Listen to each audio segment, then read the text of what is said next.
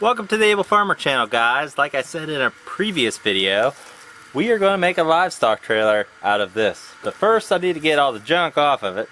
So I'm just going to stack it up along the side. I want to save this wood because in a future video we're going to be making a mobile pig shelter, and I might need some of this material in order to do that.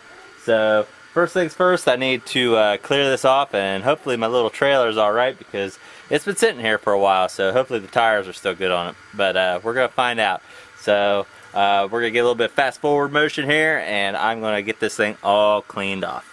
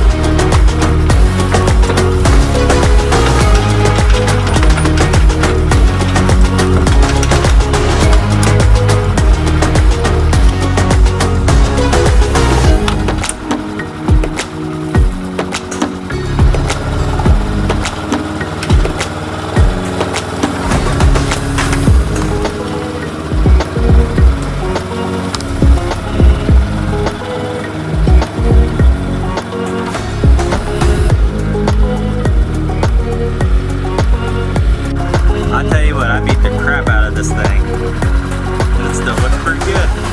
Tires look good, they're inflated.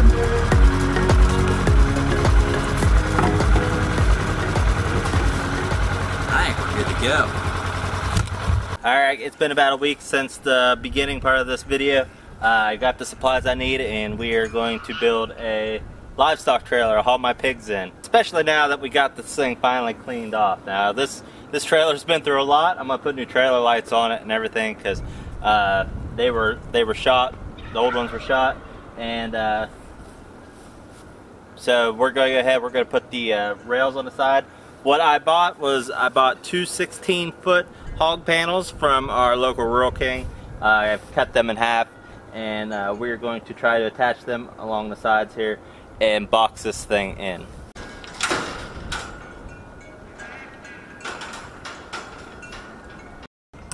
Alright, I attached a piece of the hog panel along the side using these bolts here.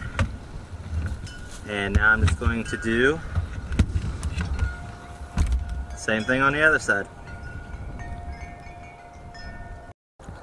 Alright, I have the front and the sides on. You can see here.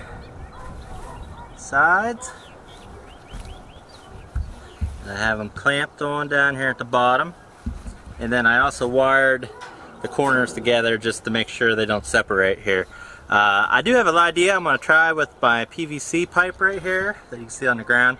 I'm not sure if this is going to work, but we're going to give it a try. There we go. There is a livestock trailer on the cheap. I did get the lights on because I thought the pigtail came with the lights, and apparently I did not, so I gotta go pick that up tomorrow and get my lights installed. But you can see, I just got the hog panels on the side. I got them bolted on the front. I ran some PVC across the top, kind of help stabilize it a little bit, to keep the sides from flapping. At least it'll stay together. I think I'm going to put it on the truck, and we're going to give it a try and see how it goes down the road.